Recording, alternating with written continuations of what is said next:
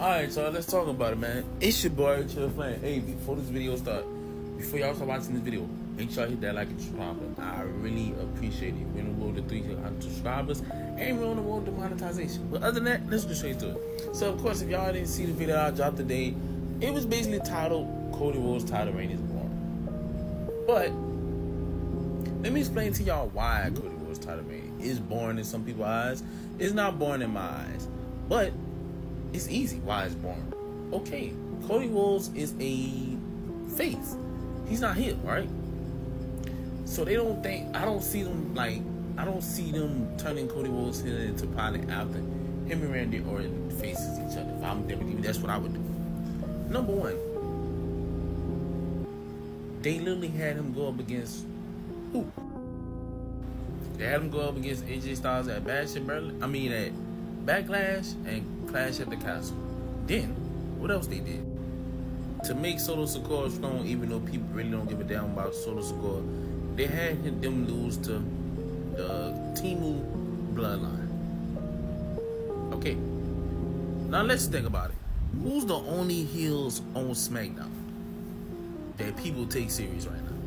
I can name two of them, and that's these dudes. Paul, I don't think he's coming back no time soon. Brother got sued for $68 million. He ain't coming back no time soon. Austin Theory. But Austin Theory is new. So it's like they gotta... I don't see him in the title picture right now. Austin Theory, but they make Austin Theory look like an ass wipe. I don't take Austin Theory serious. And you know who fault that is? Y'all know who fault that is? Let me tell y'all. Having Triple H Shalom in y'all mouth so much. Oh, he's the greatest booker ever. He's better than Vince. He's better than this. He's better than that.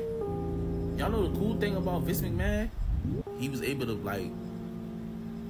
book both. Organically, who is a person that was a face that Triple H has literally booked? Name one. He's had booked heels, but it's like him being a booker when it comes to people whose face, it doesn't turn out good. And that's Triple H's fault. Like, the draft was pointless. SmackDown stinks. If Cody Rhodes or Roman Reigns on that, I'm gonna be honest with y'all. I don't watch it. It's Triple H's fault that Cody Rhodes' title reign is so boring. In my eyes, it's not boring. But y'all let me know in the comment section. If y'all new to the channel, make sure you guys hit that like and subscribe button. I'm out. Peace.